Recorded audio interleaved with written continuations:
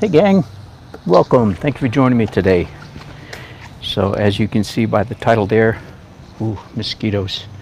The biggest hazard evidently is mosquitoes. All right, so I am in my front yard. You've seen every other part of my house just about. Whoops, let me turn down this monitor. We don't need to hear myself 3 times. Hello, my name's Dan. Today, how to spatter a painting. This will be a real short broadcast. I hope really short. There's the painting that I want to spatter, and because it's a winter scene. Okay, why else would you do spattering? Well, partly maybe just for purely aesthetic reasons, abstract reasons, maybe water spray, waterfall, but snow certainly one of the main reasons for doing spattering. All right, I don't have all of my tripods here, so forgive me, I'm running a little bit low on equipment. As you can see, I just dropped you on the ground completely. All right, so the products I'm going to be using here are, this is just an old palette with all dry paint on it. Don't be confused by this dry stuff. I've got a little pile of real titanium white, then a pile of liquid, a fast dry medium made by Winsor Newton, and I have over here on the ground my wash bucket of Gamsol. Okay, because I think, well, I've done this before, so I have a pretty good idea. I want the consistency roughly of milk, and so that's why I dipped my brush. You don't usually use Gamsol as a medium, but a little bit of it is okay, and it would be too thick. All right, so first thing I'm going to do, just come over here and spatter it on the ground in the weeds. Try to not hit the good plants. Just want to see what this is going to look like. Oops, glad I did that. It's a little bit too much. That might be all right. No, a little bit thick. Still getting quite a bit. All right, close enough. Now, hang on, let me zoom in here for you to the painting. There we go. Here we go. Spatter. By the way, the paper around it, this is an unusual framing.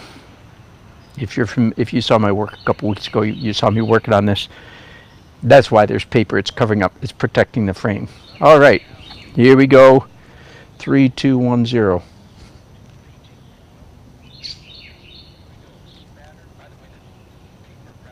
I've spattered twice now, by the way. 3 times. Oh, all right. There. All right. Oh, I forgot to mention some very important other tools that I have here ready to go. One is a rug so that I don't have to kneel in the wet grass here. All right, the other tool I have already ready to go is a rag that already has Gamsol on it. I'm wiping off all the splatters I just did. Okay, and this is very, very typical standard operating procedure. I don't know that I ever remember getting a perfect spatter first try. All right, let's try it again. Oh, let me widen out here so that you can actually see my action to the whole thing here. All right, ready? You know, I'm acting like it's scary when it's really not. It's because you can see I can wipe it off, but it still feels scary. That's not bad.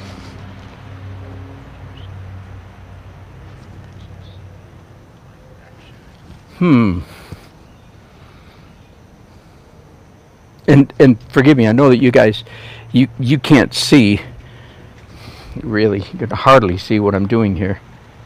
The spatters are too small. I think I want it more feathery. I feel like my dots are a little bit too big, which would mean, yeah, they are, which would mean that my mixture is a little too thin.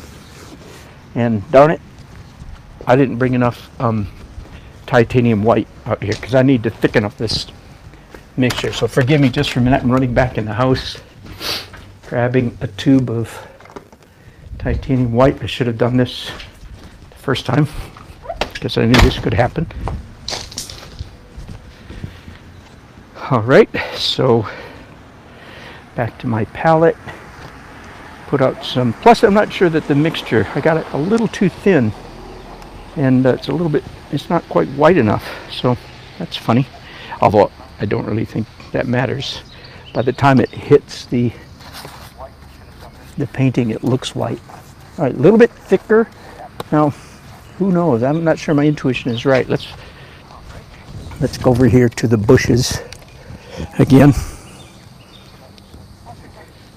and do some practice spatters again in the dirt and the weeds. Ooh, all those are even. So I had too much in my brush. All right, that might be better now. That might be more better, as the kids say.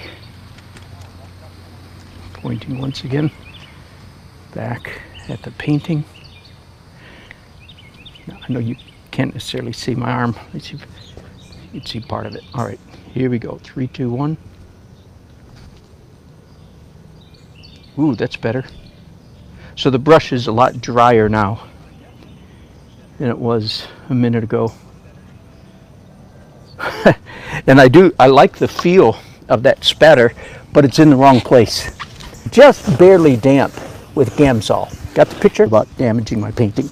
In fact, speaking of damaging the painting, I accidentally went ahead and varnished this painting, and then, you know, a day or two later went, oh my goodness, I forgot to do this spatter.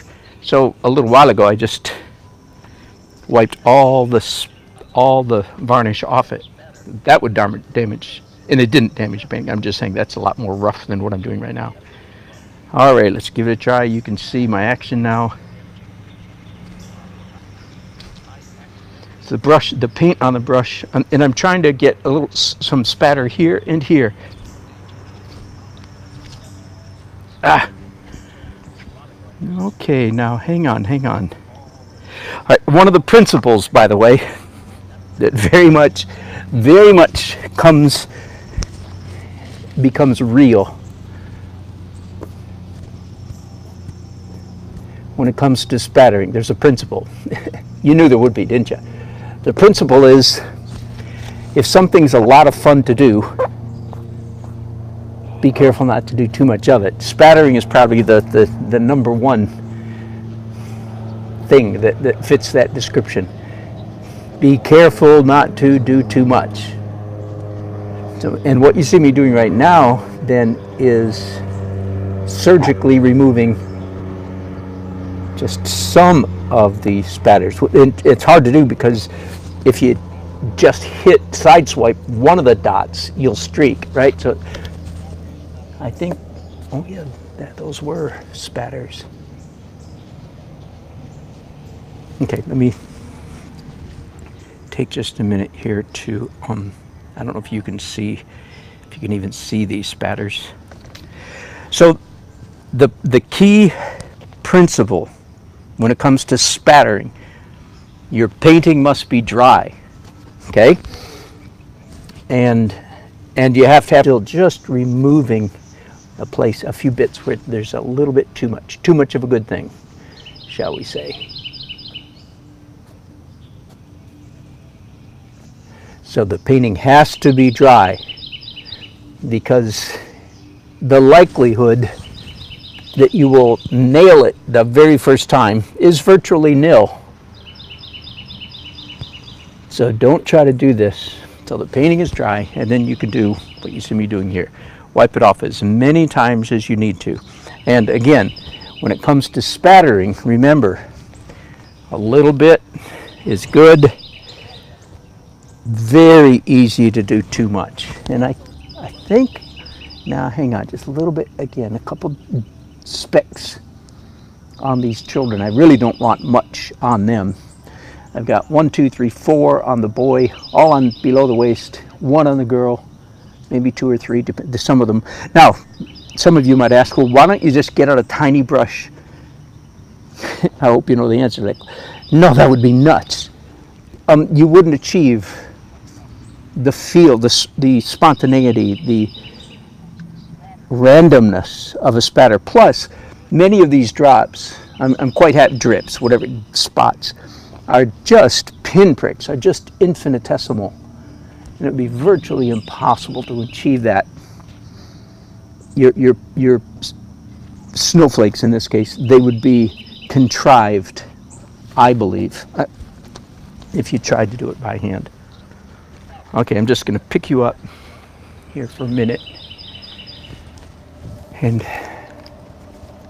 show this to you, just so you can see up close before we go. Oh, hang on, sorry, I'm jerking you all over the place. Sorry about that. All right, you see there? Not too much, virtually none. 1 on his foot, 2 just above his waist, 1 on his leg, and a little bit over here. And I think that's good. Yahoo! So it doesn't take very long, but it does take some forethought and some preparation. That's all there is to it. How to spatter a painting. Painting's got to be dry. You mix up your slurry, that'd really be the best word for it, your slurry, to get it just the right thickness. Practice, and then spatter as many times. So this is essentially my 3rd go. And then after the 3rd one, as you saw, I surgically removed several snowflakes. So mainly up here in front of this tree, and a little tiny bit here, and a little bit here. That's it. Wasn't it fun? Thank you, Uncle Dan. That was lots of fun. And welcome to my neighborhood. It's about, let me see, oh, it's 8 o'clock. My goodness. And it's still hot and sweaty out here. I like how we talk about that, as if the weather is sweaty. No, the weather induces sweatiness in us. All right, is anybody chatting here? Let me look and see if I've missed anybody. Oh yeah, good. Good morning, artist. Payette Art. And Hamichi